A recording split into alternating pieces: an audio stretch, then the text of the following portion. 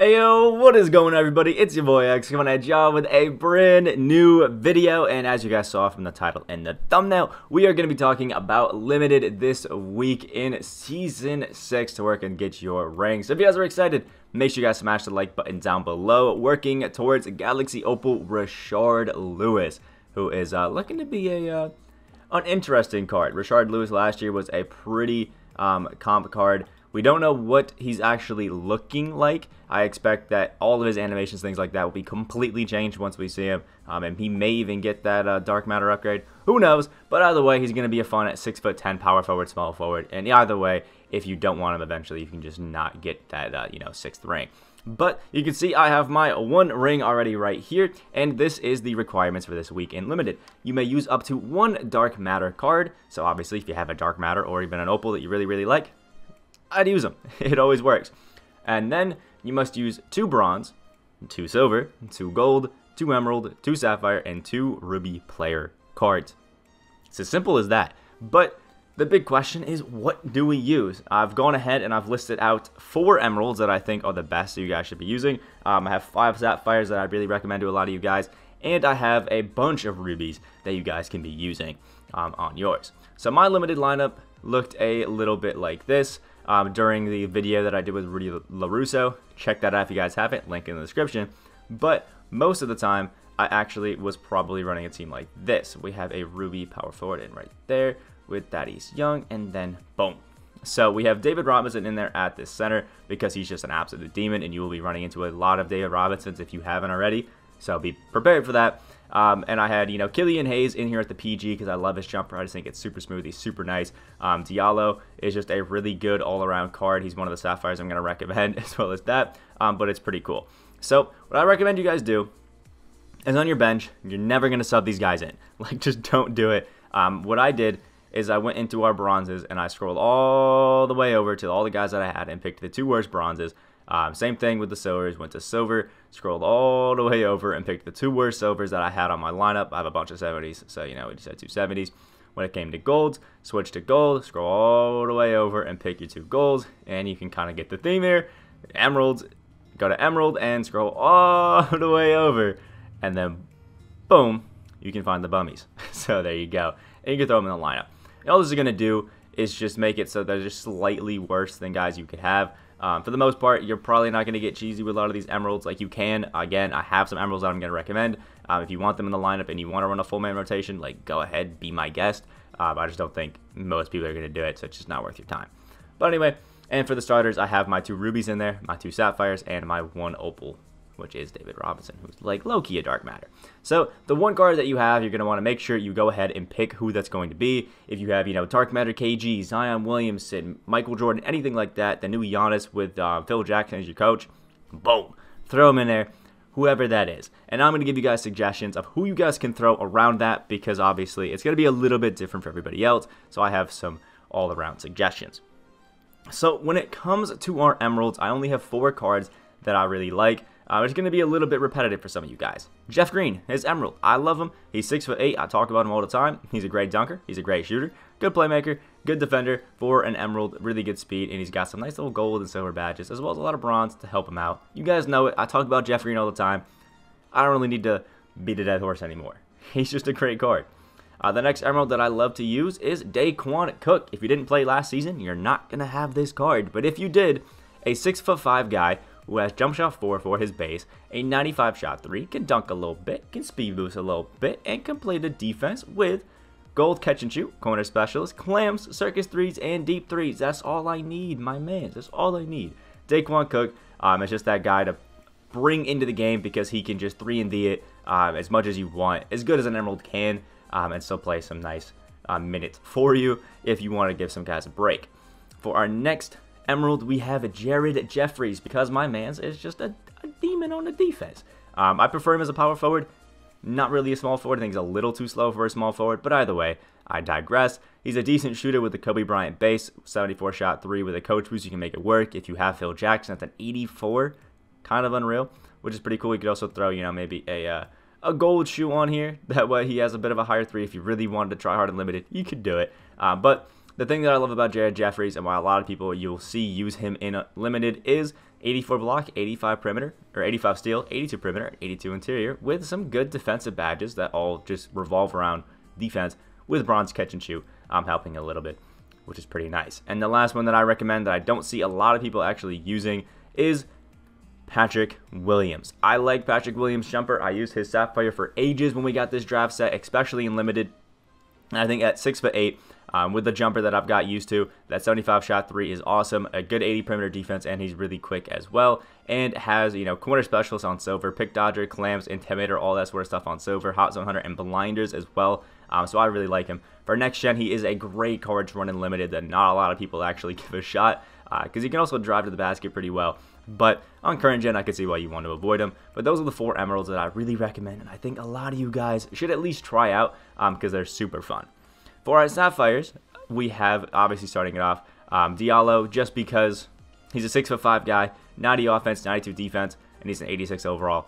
Obviously, he should be a 91. He should be an aim at this. When you check out Diallo, he has a great 80 shot 3 with a pretty nice release, which always is going to be good. The dunking is obviously insane on Diallo. A lot of people expect you to just be slashing with him all the time. So sometimes taking those threes can actually be a bit of a surprise. We also have some good ball handling, and look at the defense. 96 steal, 85 block, and an 80 perimeter. Interior is terrible, but, you know, not every bum can be good.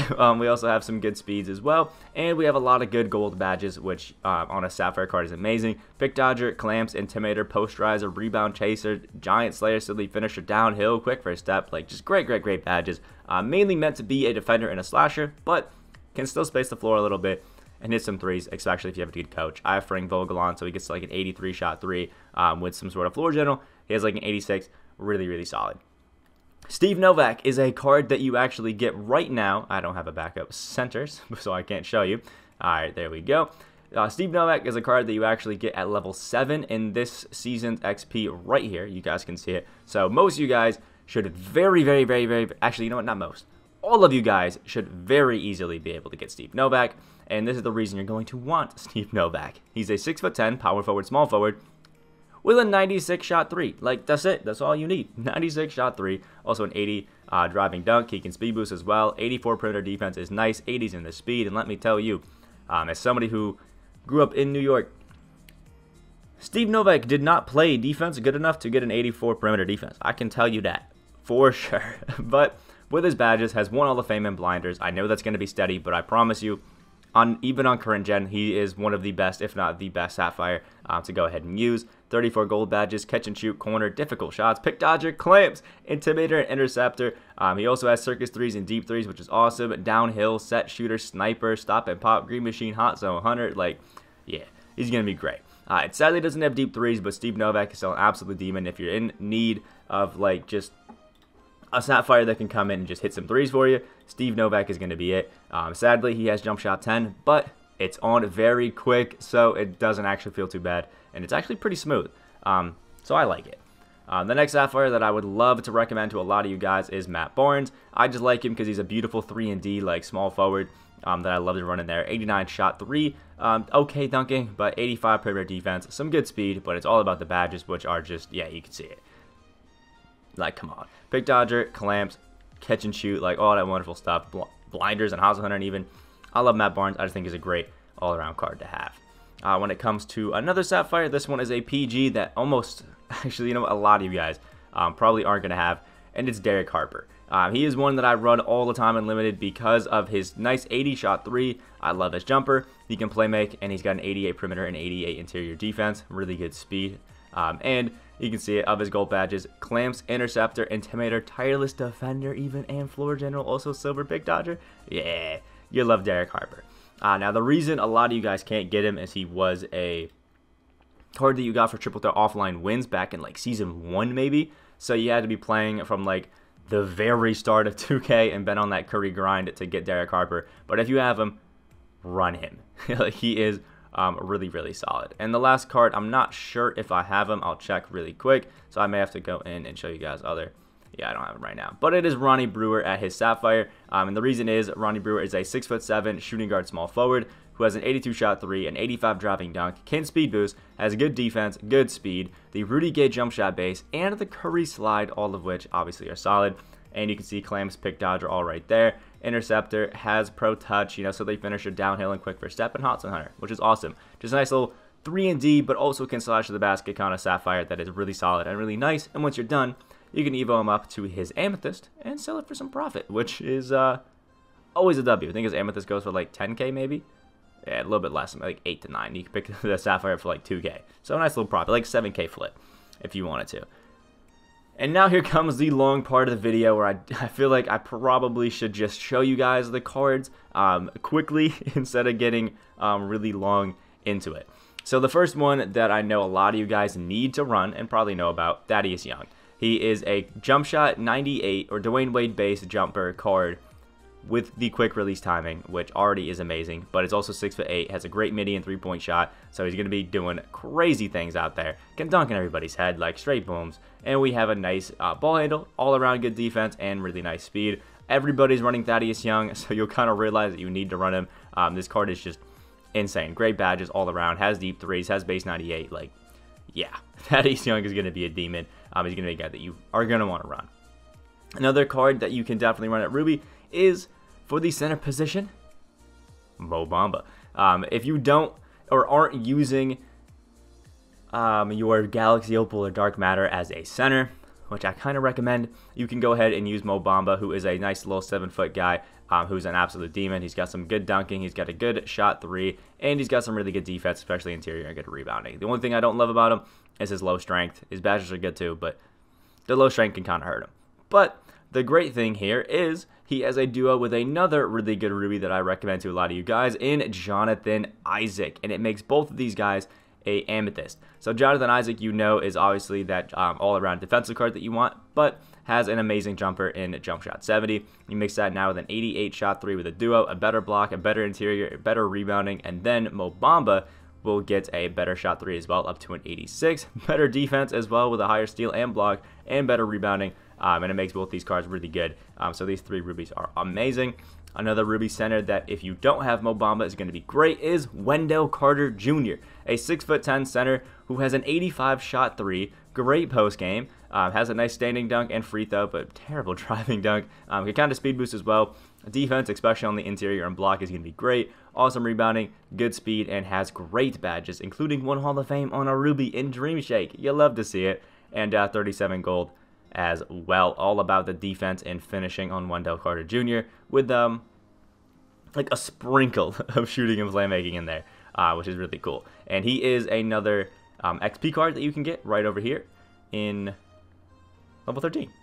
Pretty cool. And again, nice and easy. Most of you guys, if you're playing and doing the win the weekend challenges, you should be able to get him right there. Nice and easy.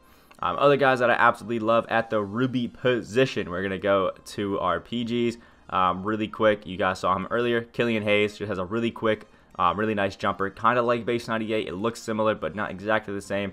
And he just can do a little bit of everything, especially on the offensive end. Can play make well, has some good defense, and he's lightning quick as well. But I just love him because of that jumper. It is absolutely money, and it's really fun. We also have Kevin Porter Jr., who is just a Ruby J.R. Smith at 6'6" with the Curry slide, and has clamps, pick dodger, pickpocket, posterizer, and deep threes as well, which is awesome, with a nice little 92 shot 3 and great dunking. Kevin Porter Jr. is going to be another one of those Rubies that you'll see all the time that is really fun and really solid to use. More PGs. I love to toss out the PGs because they're always just really fun to use. We have Felipe Lopez, my favorite one to use as well. Also has jump shot 49 like Kevin Porter Jr. So if you're using your big opal right there, you don't want to run Thaddeus Young. Maybe you're going with a Matt Barnes in there and a Steve Novak. You could have Felipe Lopez and Kevin Porter Jr. in there and just have 2 guys with base 49 in the Curry slide, which is awesome. Felipe Lopez, my favorite budget PG, 6'5", and can just do everything. Great dunking, awesome 3-point shot. He can speed boost, and he's got some great defense and great speed as well. Just a really fun card. Another guy that I'm not sure that I have at the Ruby, but can play the PG very, very, very well, is Fred Hoiberg, who dropped in the new idols set right here.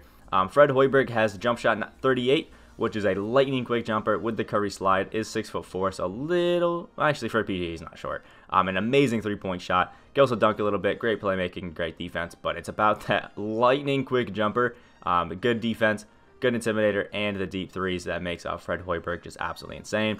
Obviously, if you're a big cheese ball, you can go into Retro 2K and run yourself a nice little Isaac Bonga in your PG, who is a nice 6'8" PG that has the highest total stats out of any Ruby in the entire game, which obviously is going to be super fun. Also in Retro set, you have Ruby Kobe Bryant, who is an amazing all-around card to use. 6'8", Kobe Bryant base is an amazing slasher. They can still step it out, hit an occasional 3, and has some good defense for that as well. So there's a lot of really good options in there. For the center position, I really only think Mo Bamba and Wendell Carter Jr. are your best bet, but I think the smartest idea is to get yourself a good Ruby PG that you like. We'll use Felipe Lopez as my example, and then make sure you're running Thaddeus Young in as your lineup, and then yeah, that's really about it.